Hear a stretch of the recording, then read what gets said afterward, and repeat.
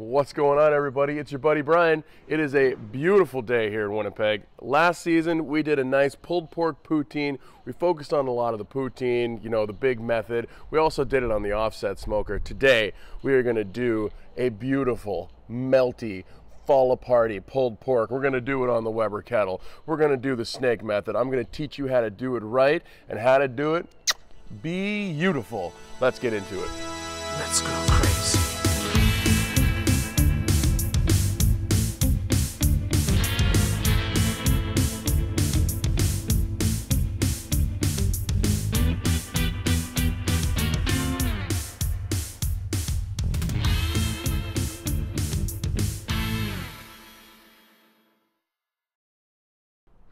All right, friends, let's get into this pulled pork. As always, we want to get nice and rubbed down, let it tack up so we can get a beautiful bark. So we got a nice small pork shoulder here, but that's okay. It's just me. I mean, you know, Reed may show up later. We'll see what happens. So what we want to do, we want to do a nice, just cross hatch, score it nicely so that way the flavor of the rub and everything gets into it real nice. And gonna look pretty afterwards too. And you know what they say, you always eat with your eyes first, unless you don't have any patience. Then you eat with your mouth, then you may eat with your eyes afterwards. So we're gonna do a nice Dijon binder. Yes, don't be afraid to massage that in. Get all sides, up, down, inside, outside. All right, we got our crazy rub as seen on Grow Crazy. If you want to know how to make it, check it out right here. So we are going to be liberal. We like our flavor. Give it a nice little pat in there. And you want to do all sides. Make sure that's covered real nice. All right, so this is looking beautiful. We're gonna let this tack up for about 10-15 minutes. We're gonna get that grill ready. We're gonna do a snake method on the Weber Kettle. So come on over, I'll show you what we're talking about.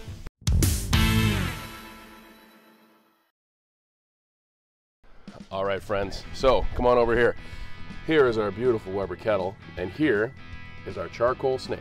So you're gonna have your charcoal stacked 2 by 2, up and around, depending on how long your cook's gonna be. So we did, you know, about 3/4 here. But the nice thing about this is if your cook is done and you've still got charcoal left, push it off to the side, you can save that for later. So another thing is this is really good for long cooks and offset cooking because it's just gonna go. You want to set them up like fallen dominoes, so you know once this is done it's gonna catch that, and so on and so on. You want to get your wood at the beginning to get that kiss of smoke, to get it all started up. All you need are a few briquettes to get started, okay? And when I say briquettes, you want to use briquettes because if you use lump charcoal, you may get a nice big piece that's gonna spike your temperature. It might take everything out of whack. So use briquettes, nice and uniform. It's gonna be a good cook. We're gonna be here enjoying the sun, maybe get some yard work done. Let's get this thing lit and let's get this pork on.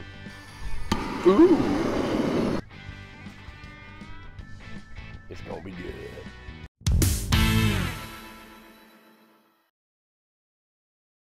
All right, we are looking good. So we dump them out, and then you just want to take them, place them right at the beginning of your snake, and get that smoke starting. All right, so for this, we want to keep that grill at about 250, 275. And when you're doing cooks like this, you use the bottom to control your temperature. You want that top vent to be open wide the whole time, and you just use the bottom. The more closed it is, the less flow you're gonna get, better way, lower temperature, really keep an eye on it, all right? So we're gonna let this go, we're gonna get the smoke started, and then we're gonna get cooking.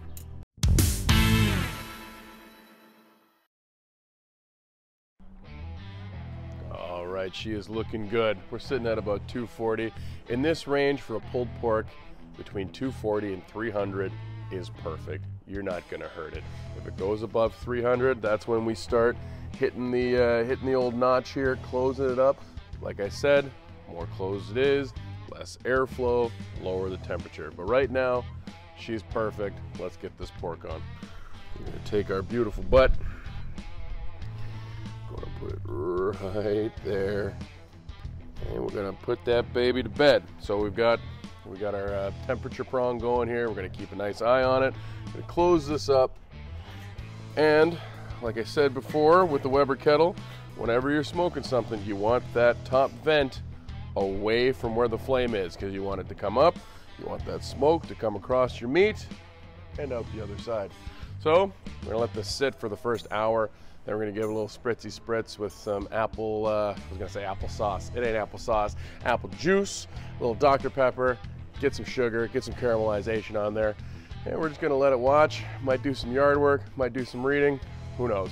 We'll see what happens, but we'll check back in a little bit. We'll see you later. 1 hour later. All right, my friends, it has been an hour. Let's take a look at it. Hello. Oh, yes. So what we did that you didn't see is we put a drip tray in there just to keep it clean. You know, you want to keep your grill as nice as possible. So you see how the snake is going over there, gone through some wood, and that's catch there.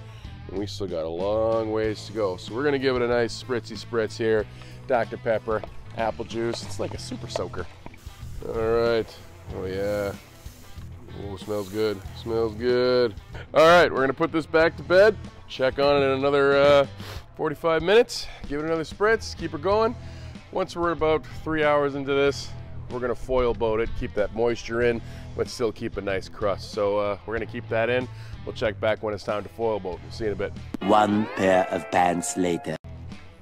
All right, my friends, we are ready to go. We are 3 hours into this cook. It is time to get this baby boated. So we're gonna look at that beautiful crust right here. So what we're gonna do is we're gonna, instead of wrapping it completely, because we're gonna lose that nice bark, so we're just gonna foil boat it so it continues to cook, but it's gonna keep a nice bark on the top. So here we go. Ooh, mama. Hey, when you're making that boat, keep all those nice juices on the inside and put her back to bed. So as you see, coals are coming up this way. Put it over there, knock this over slightly, and put her back. And that's it. Another probably 2 hours to go. We'll check on it periodically, but we want to let that bark harden up nicely. So we'll see you back shortly.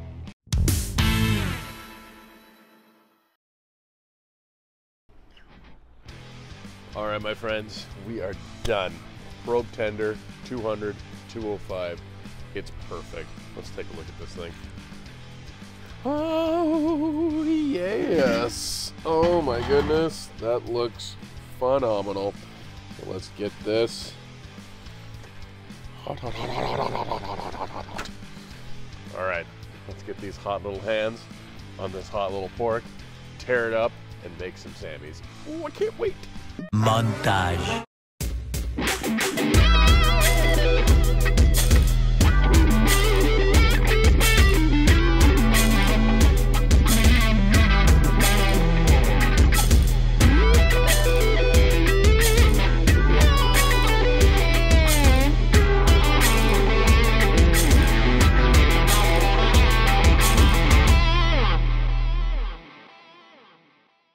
All right, my friends, so we are done. Things behind the scenes you didn't see, I made these amazing pretzel buns. So check in the description. You're gonna have the whole recipe, how to do them. They are so good. Also, crazy sauce. Check out right here, that's how we make it. And my mouth has been a waterfall ever since I've been shredding this stuff. So it is ready. I got 2 sandwiches. You know what that means. The beer man's coming. Rito, where you at, baby? Oh, there he is. We need a hero. All right, what do we have? Lake of the Woods, Lakeside, Kolsch. One of my favorites. Mine too. Right on. All right, Clinky. Oh, that's so good. Well, should we get into this? Wait, hold on. What? Yes, we should. Yes, perfect. Okay, good. I'm taking this one. Yeah, I'll take this one. Oh, man. Thank you. Clinky.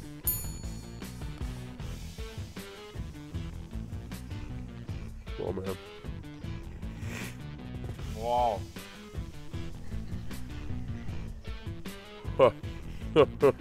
That is some serious pulled pork action right there. That's about 5.5 hours, so almost 6 hours. It's tender, it is pull apart, beautiful smoke. Everything is just, oh yeah. Well, I'm gonna keep eating this. Make sure you like, make sure you subscribe. Ring that dinner bell to get all of our notifications.